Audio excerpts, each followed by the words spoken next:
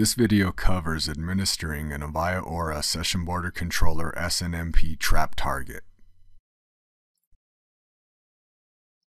The Avaya Aura Session Border Controller System Platform Template installation automatically configures an SNMP trap target or destination. The IP address corresponds to what was specified for the console domain during the system platform installation. The IP address is shared with the Secure Access Link Gateway installed on CDOM and will act as the trap receiver for SBC generated traps.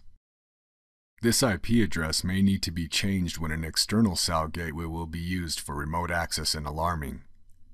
There may also be the need or desire to add an additional IP address to specify a network management system. Up to 10 total destinations can be administered. The following demonstration will show how to change the default destination and then how to add an additional target. Begin by authenticating using the SBC login and password. Once authenticated, select the Configuration tab.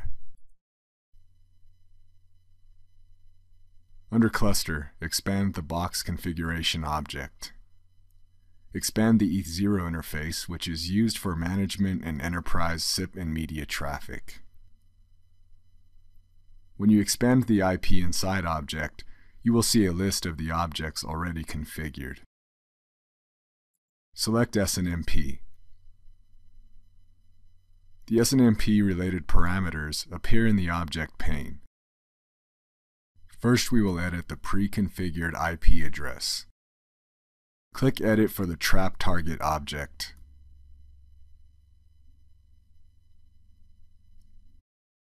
Change the IP address to the alternate destination. When correct, click Set. You are returned to the SNMP parameters page. The trap target table value has been updated. If administration is complete, click the Configuration menu in the left navigation pane. Choose the Update and Save Configuration object. Click OK to update the live or running configuration. Then click OK to update the saved configuration.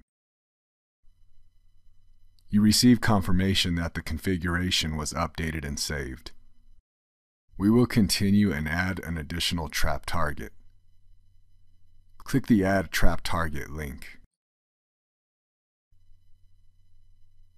Specify the IP address of the new trap destination.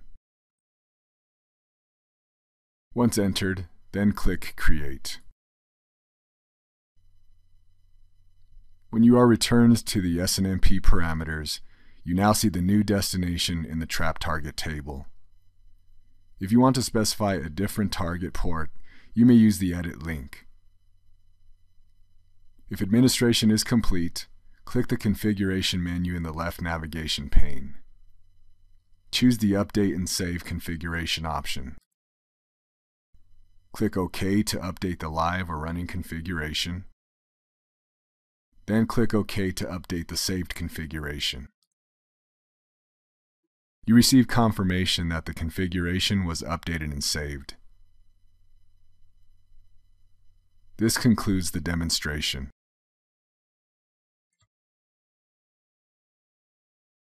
Thank you for your time today.